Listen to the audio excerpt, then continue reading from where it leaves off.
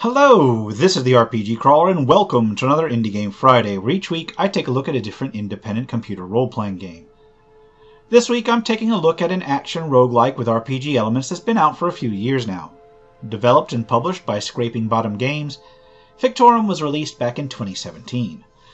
Fictorum is, as stated, an action roguelike, and although it does have fairly strong RPG elements in terms of inventory and character development, it's more akin to other action RPGs in that regard.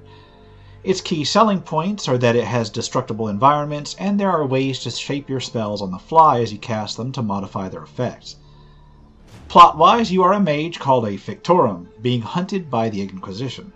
You travel through a land filled with multiple factions, from outcasts to corrupted monstrosities to inquisitors, seeking to track down the Grand Inquisitor who sentenced you to death to get your revenge. When you first start the game, you can select a game mode. There's an abridged/hardcore version where things are gone through relatively quickly. There's the classic version that has gameplay broken up into chapters, and then there's an expanse that places the entire adventure in a single chapter. You can customize your character's look and name before you head in, set an overall difficulty level from 5 levels, pick a hardcore character if you want that enters a permadeath mode. I believe the abridged version automatically defaults to that mode. As you play, you do unlock starting titles through your actions, which effectively creates different character builds, at least character builds that are unlocked right from the start. Finally, you can inspect your inventory for a preview of your character's stats, and I'll actually go over the stats right here since, it's pretty much easy to go into them. Although Fictorum is indeed an RPG light, it has a surprising amount of stats given that. Your character can have permanent passives depending on their title, as well as the 3 basic stats of health, mana, and stamina.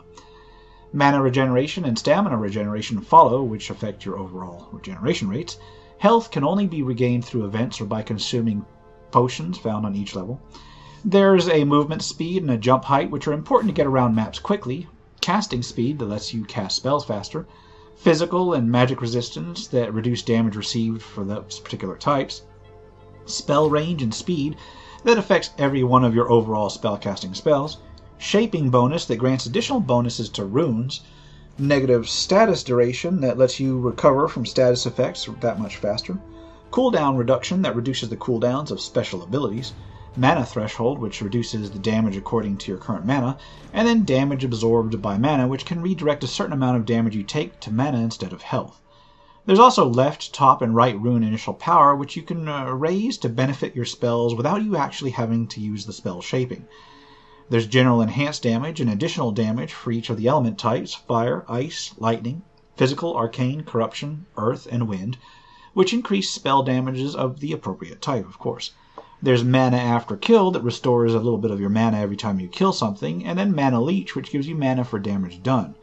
Shaping speed increases the speed that you can apply runes to your spell, and reduced mana cost reduces the spell and or ability costs according to which one you have up. Your character has an inventory to store items that you pick up, and you may equip gear to enhance any of the above stats. There's a slot for your chest, your shoulders, gloves, boots, and then 2 rings. These items are generated in color-coded rarities and may have various affixes similar to a hack-and-slash action RPG or Diablo-like. Some items may have associated abilities or passives that grant you a special ability or bonus, or may be enchanted as such during the enchantment system during play. The enchanting system can be accessed via the inventory. You can place an item into the slot provided and use essence, the in-game currency, to enchant it, increasing its base scores, or you can disenchant it to gain essence. You can extract an existing passive or special ability from an item, destroying it, therefore, or you can imbue a new one, imprinting an ability or passive from a scroll into an item permanently. Finally, there is the spell system. Characters can equip up to 4 spells or scrolls. Scrolls are just scrolls that give you access to an ability or spell, while the spell book proper gives you spells that can be modified by runes. Each spell can be equipped with up to 3 spell-shaping runes, which may grant certain bonuses to damage or mana just flatly, but also may affect what the spell does. These runes can be equipped into each slot of each spell and switched out where necessary. Like gear, runes may have a rarity, modifying the impact they have, and many are limited to only spells of a certain type. Some of them can provide certain options, such as letting a fire spell set an enemy on fire or having a lightning spell stun an enemy. Once in the game, you are presented with a node-based map, as well as a potential text event. If you've played games like FTL Faster Than Light, then this is very much like that, to the point of being a complete ripoff. The text-based events may offer randomized rewards within that event's parameters, and some event solutions may require certain kinds of spells known. After you've finished a node's event, you are then given the opportunity to head to an adjoining node. The end result that you're looking for is to get to the exit, indicated by a highlighted skull. Although not visible on the map initially, the Inquisition is indeed chasing you and is represented by a highlighted front that advances after you take each turn, encompassing more and more nodes. Again, very much like FTL. You may also choose to skip your turn by resting, which lets you regain hit points but also lets the Inquisition advance freely. At each node, you will once more be faced with an event. Different nodes are associated with different factions, and some nodes may allow you to purchase gear and heal your character, represented by a storefront. These storefronts use essence, the in-game currency, of course. When you reach the ending node in most game types, you then advance to the next chapter of the game. For most nodes, the end result of many events, you are thrust into combat. The combat is where the action RPG element of the game kicks in. These areas are represented by randomly generated levels, effectively floating islands, which you can very well fall off of, so be careful. Within the combat arena so generated, you get health, mana, and stamina bars in the lower left, and then your abilities and spell quick bar in the bottom middle. You don't have a melee attack, although there are some spells that can mimic those, but you can move about, run, and jump. Abilities are generally character only, while spells have a target. You also can enter a clairvoyance mode that highlights lootable objects, your goals, and enemies even through terrain, although this takes mana to sustain. You can cast the selected spell that you've got indicated in its basic form simply by left-clicking. Different spells may have different effects, but usually may be aimed either at a distance or just by facing your character about to an enemy. In order to spell shape, you instead right-click, which slows down time. You then have the runes that you've selected presented on the screen, and moving the mouse toward each rune or side of the triangle that formed builds the spell's effects towards those runes. When you release, the spell is cast, and the spell will be modified by the runes you selected. A fireball can be made to explode on impact via high explosive, you can toss multiples of them via multicast, etc., etc. Other spell types will have vastly different sorts of runes available to them. It should be noted that this spell shaping mode does take mana to sustain even while you're selecting runes, and you can cast some spells while out of mana, except that they cost health instead. As opportunities to regain health are limited and you don't naturally regenerate it, sacrificing health for anything is usually not the greatest of ideas, but it's nice to have the option. Items can drop from enemies, which are generally automatically added to your inventory, or may be acquired from containers and houses. It should be noted that structures, trees, and so forth may be damaged and destroyed by both your and your enemy's spells, and collapsing destruction can cause damage to characters they fall on. Unfortunately, destroying a building may destroy any unlooted items within it, so do be careful about that. Levels may also contain chests and hidden chests, which do not show up on your clairvoyance mode, and may contain items or essence or both. The general goal for most levels is simply to access the Nexus exit. Many times this exit is locked by towers, requiring you to destroy the towers first. You do not generally have to kill all of the enemies within an area, however some events do add additional goals such as slaying particular enemies or defending a town, which can simply vary the way that you play each level. Under the core game mode, actually finishing an entire chapter may allow you to grant a passive boost to certain of your character's stats. And so the gameplay loop goes, proceed through events and battles toward the end of each chapter, eventually working up towards facing the Grand Inquisitor, during which you manage your equipment, improve your build, and pick spells to suit the playstyle that you've got for that particular run. As far as presentation goes, graphically the game does look a little bit clunky. It looks somewhat dated. Now it doesn't look bad, per se, but it does look like the game came out several years before it actually did, and that in and of itself is a few years ago now, so it is noticeable. This is most noticeable in terms of the destructible environments. Buildings collapse into large chunks that bounce around in a somewhat janky manner, trees topple roots up and roll around awkwardly, and so forth.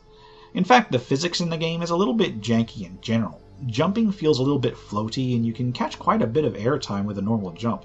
This is usually only a problem because of how hilly most of the islands are, and the fact that you do indeed take falling damage.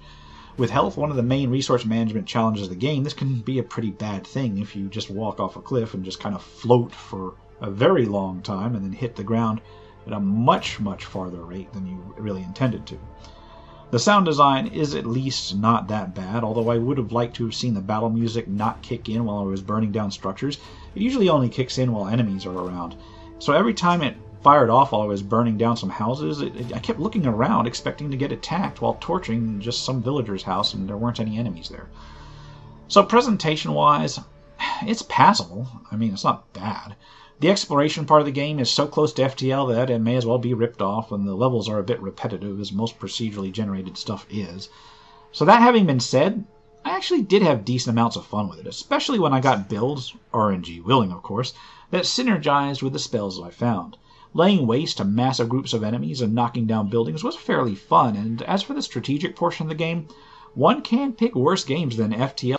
My main criticism, as far as gameplay went, was that it was sometimes difficult to target faraway enemies with certain spells. Although each spell has a different sort of area and firing mechanism, of course, quite a few simply lob a ball or other projectile into an arc, like a mortar, making one have to aim the camera fairly high to get any sort of range, which means that you're not actually looking at your target. With a hilly terrain, this also means that enemy closer could go ahead and usually close the distance while you weren't looking at them, and do so fairly quickly. Indeed, some enemies I encountered just natively ran much faster than the main character, even early in the game before I could do anything to increase run speed. Once I unlocked a few different starting titles, these problems were mitigated simply by focusing on different sort of spells. Fictorum, it's not a deep game all in all. It's just about building a character up to be a decent spellcaster and then laying waste to enemies and their buildings. But you know what? Sometimes that's all you need, and after a week like I had this week, I found it to be a pleasant diversion. I would, however, try to find it as part of a bundle or on sale if you're interested. And, of course, you have to like the sort of loot grind of action RPGs to begin with, or else, it's probably not going to be your thing. Anyway, on that note, I'll wrap it up here. This has been the RPG Crawler with my Indie Game Friday Fictorum. As always, I'll leave a link below. If you like what you've seen, remember to leave a like, comment if you got any feedback, and subscribe for more RPG content, both tabletop and computer. Until next time, take care and goodbye.